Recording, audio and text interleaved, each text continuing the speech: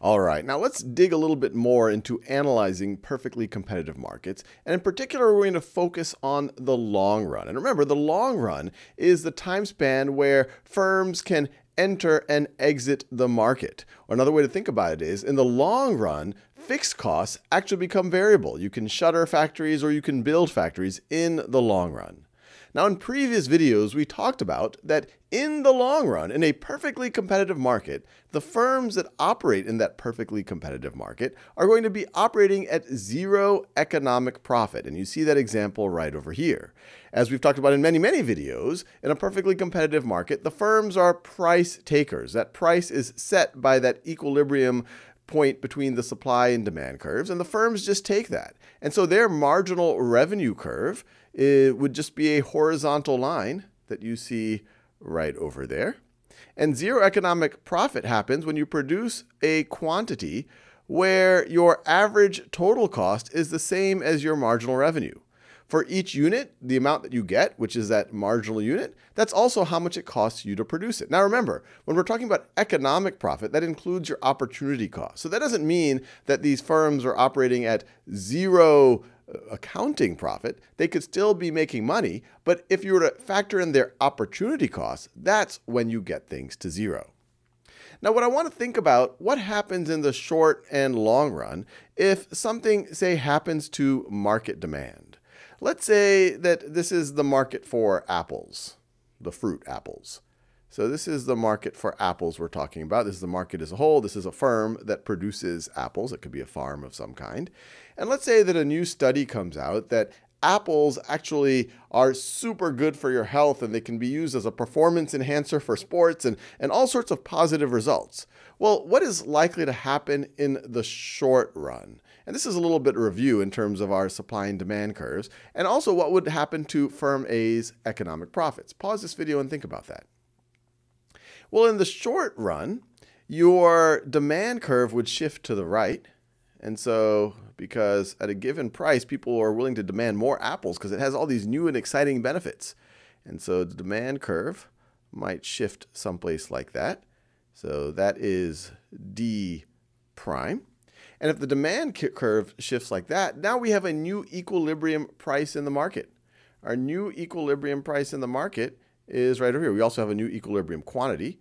So our quantity has shifted from there to now there. So new equilibrium quantity. And we have a new equilibrium price.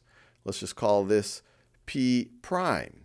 And at that new equilibrium price, well, now we have a higher marginal revenue curve for firm A. And now firm A, it would be rational for them to produce. Remember, it's rational for them to produce up until the marginal revenue is equal to marginal cost. Because each of those incremental units up to that point, they're going to be making money on those incremental units. And so now it's rational for them to produce at this quantity. Let me call that Q prime. And at this level, now all of a sudden firm A is making economic profit.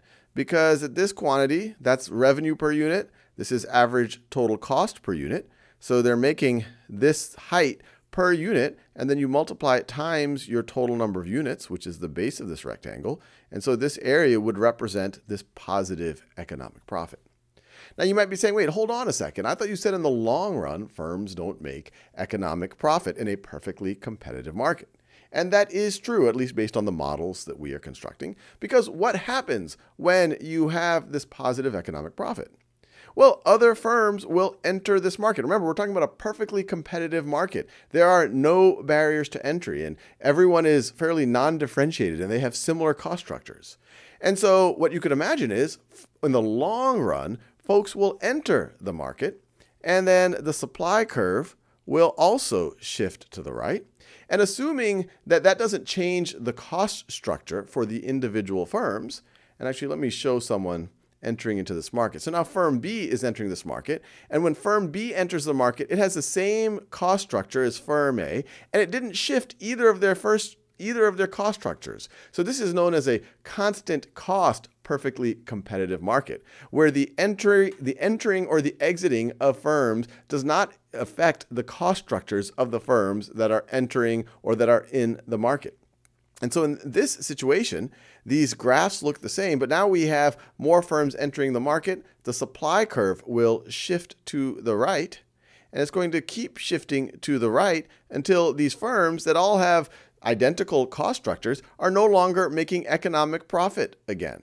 It wouldn't shift further to the right because no one's going to enter if they're making economic loss. It'll keep shifting until no one is making that economic profit. And so you see what happened in this constant cost, perfectly competitive market, that now we are back to this equilibrium point where we are at a higher quantity because people like all the benefits of these apples, but we're at the price we were before, which is the same marginal revenue curve that we were before for the various players in this market.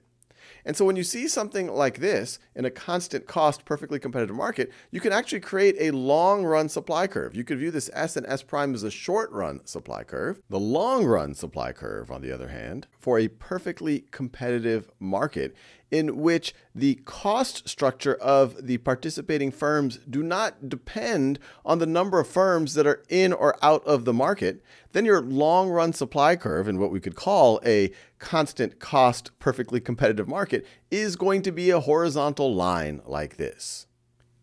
So I will leave you there. In other videos, we'll think about, well, what happens if the cost structure changes for these firms depending on how many firms are in or out of the market? And that'll be based on how do the cost of the inputs into their production change as you have people entering or exiting that market.